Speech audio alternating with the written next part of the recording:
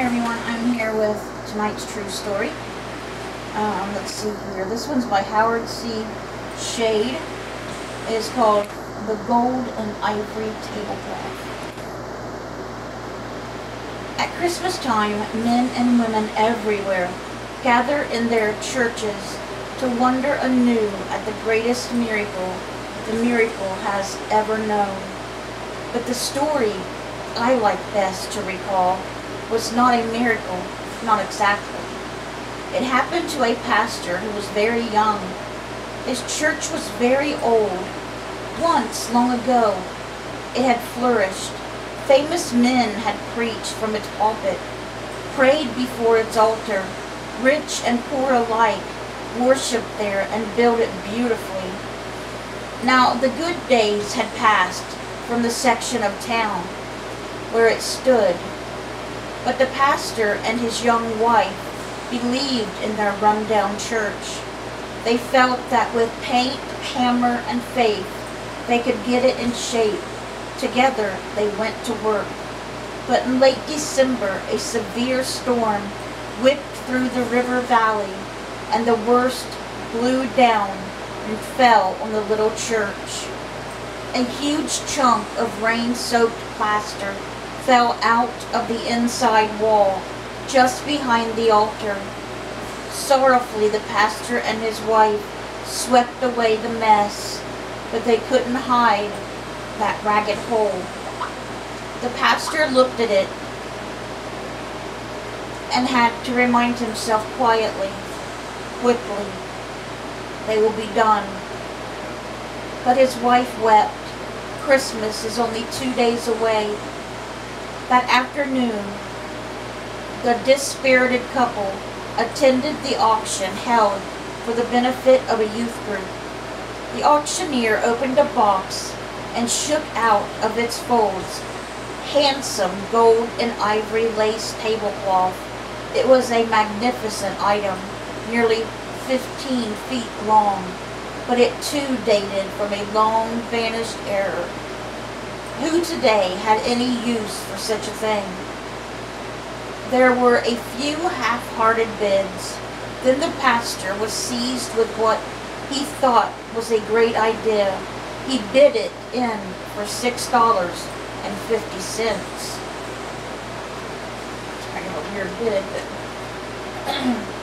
he carried the cloth back to the church and tacked it up on the wall behind the altar. They got it. It completely hid the hole, and the extraordinary beautiful of its shimmering handwork cast a fine holiday glow over the channel, the church. It was a great triumph.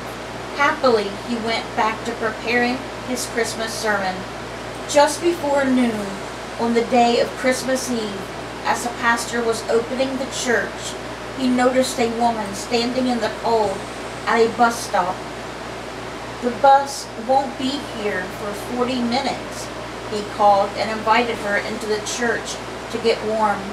She told him that she had come from the city that morning to be interviewed for a job as governess to the children of one of the wealthy families in town, but she had been turned down.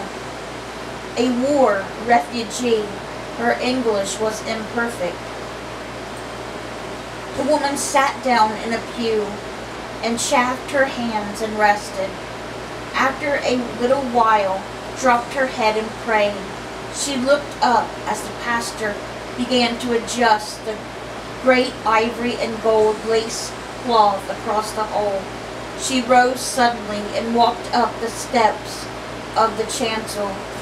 She looked at the tablecloth.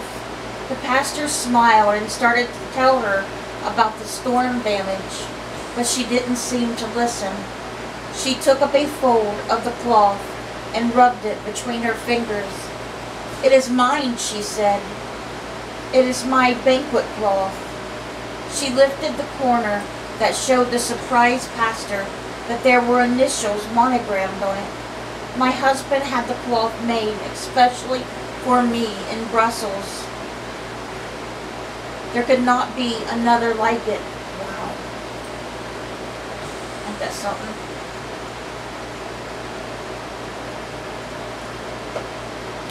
God brought them together for her to see that. For the next few minutes, the woman and the pastor talked excitedly together. She explained that she was Viennese, that she and her husband had opposed the Nazis and decided to leave the country. They were advised to go separately. Her husband put her on a train for Switzerland. They planned that he would join her as soon as he could arrange to ship their household goods across the border. She never saw him again. Later, she heard that he had died in a concentration camp. I have always felt that it was my fault to leave without him, she said. Perhaps these years of wandering have been my punishment. The pastor tried to comfort her, urged her to take the cloth with her. She refused. Then she went away. It's getting sad.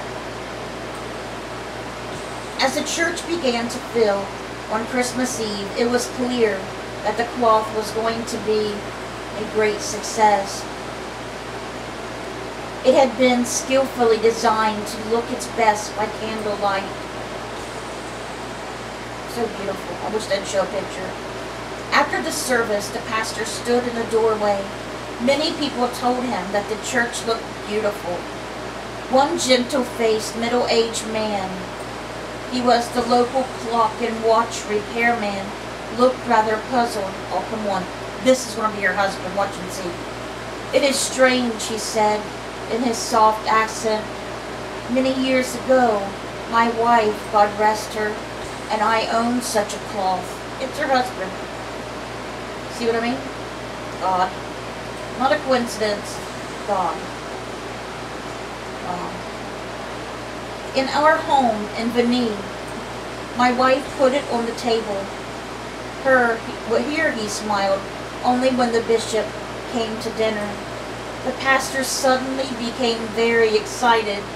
He told the jeweler about the woman who had been in the church earlier in the day. The startled jeweler clutched the pastor's arm. Can it be? Does she live? Together the two got in touch with the family who had interviewed her. Then in the pastor's car, they started for the city. And as Christmas Day was born, the man and his wife, who had been separated through so many saddened Yuletides, were reunited.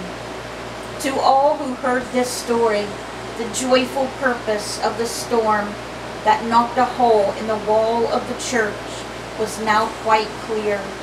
Of course, people said it was a miracle, and I think you will agree it was the season for it. Christmas. I got some stickers. I stickered up our pages. I like to make them look pretty and different.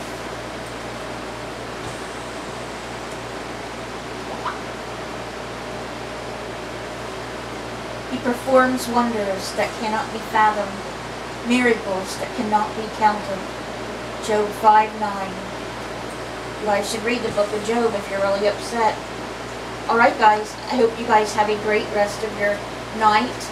Let's bring those souls to Jesus. And God willing, we'll see you guys again tomorrow with another true story. It will be called Divine Honeymoon. Good night guys. God bless you.